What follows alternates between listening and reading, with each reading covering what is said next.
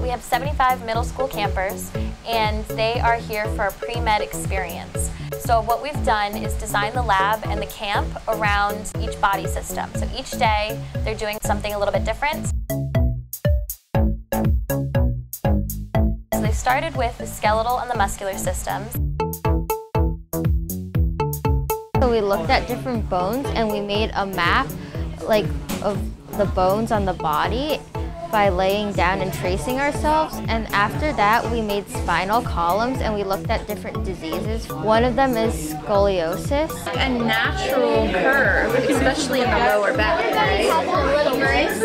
But if you have the extreme, it would be that lordosis. The red, there's 5 red, and that's the lumbar, and then the yellow, there's 12 yellow, and that's thoracic,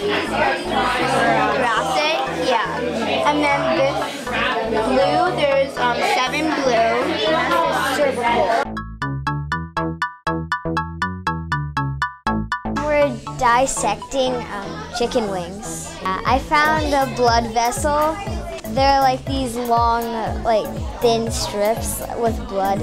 Different muscles and tendons and ligaments, and I also saw a bunch of veins and nerves on it, and it was really cool. Oh, that's a blood vessel? Then what's this? Those are the tendons. No, the red thing. That might be a blood clot. It's stretchy.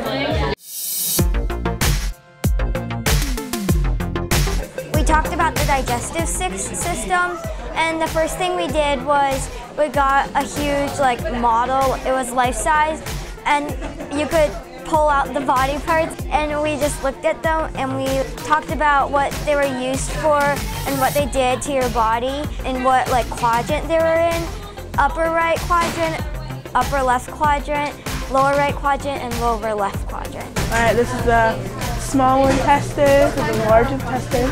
This is the stomach, the liver, lungs, heart. Yeah, these are the intestines. That's the liver, and in there is the pancreas or the gallbladder? Gallbladder. Yeah, it's a gallbladder.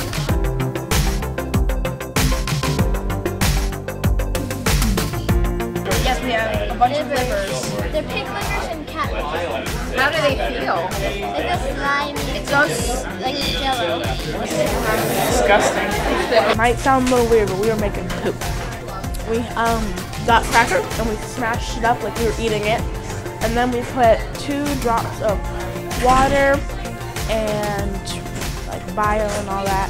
We had to get a paper towel. In this case, it's the large intestine. So right before that, we had the small intestines absorbing most of the nutrients, which is the liquid part. And now we're trying to get the rest of the liquid out using the large intestines. Woo! So we had these urine and blood samples from 3 patients, and we had background information from the patients. And so we put them in a sampler tray, and then we put these testing sticks into them. We used a diagram to find out how high the glucose in their body was for their urine and the blood. And then we had to determine if they had diabetes, and then if it was type 1 diabetes or type 2 diabetes. It made me feel like a real doctor.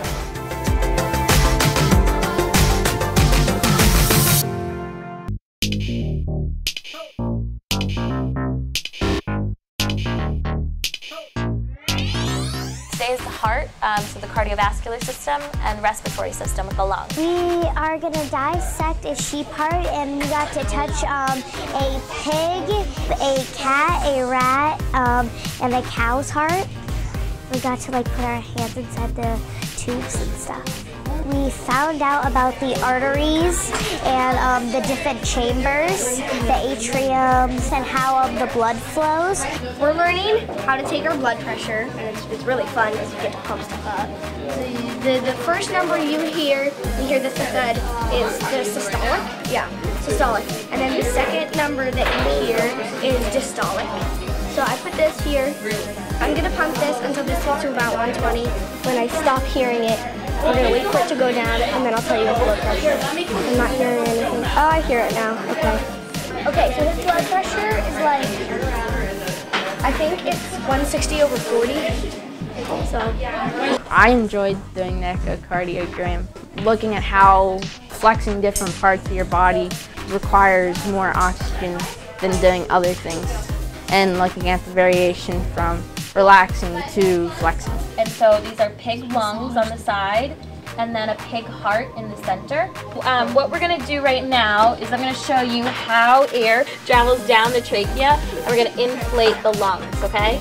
So watch carefully. Oh my gosh.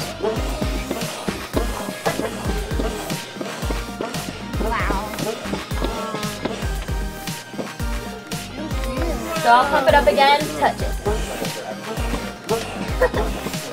Oh my god, that's so crazy. So all those little air pockets, like bubble wrap, they're filling up with air and causing then the lung tissue to expand.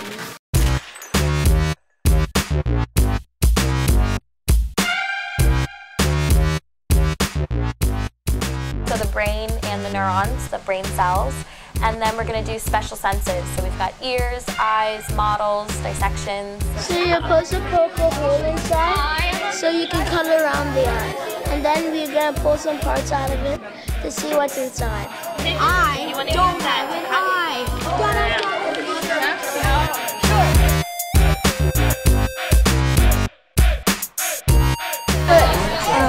These things on the back of your head and the front of your head, and that measures your brain waves. And you would lay down on a table, and then if you were doing these different activities like math problems, your beta waves, which for the ones that controlled you doing active things with your brain, would spike up because you were being sort of active, and when you were relaxing, your alpha waves, which controlled relaxing, they would spike up because you weren't really being active. We played classical pop, and we played loud pop, and we played soft pop, and that made the brain waves go up, depending on whether they were relaxed or whether their brain was active. So if you liked it or not, sort of, the brain waves would spike up and down.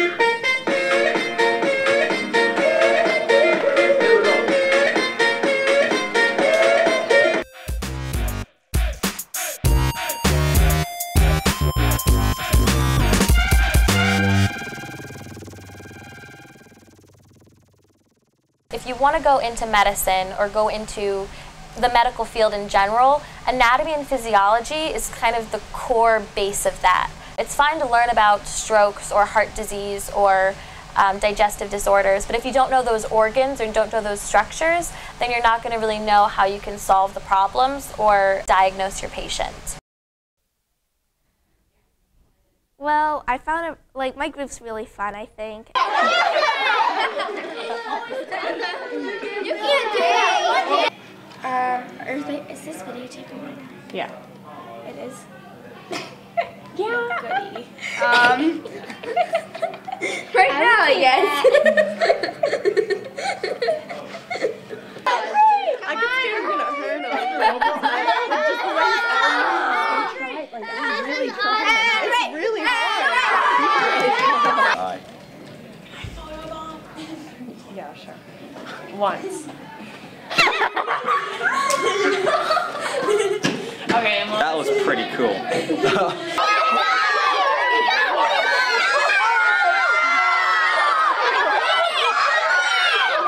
I just want to say to new campers that it's really, really fun, and if you are rethinking it, don't.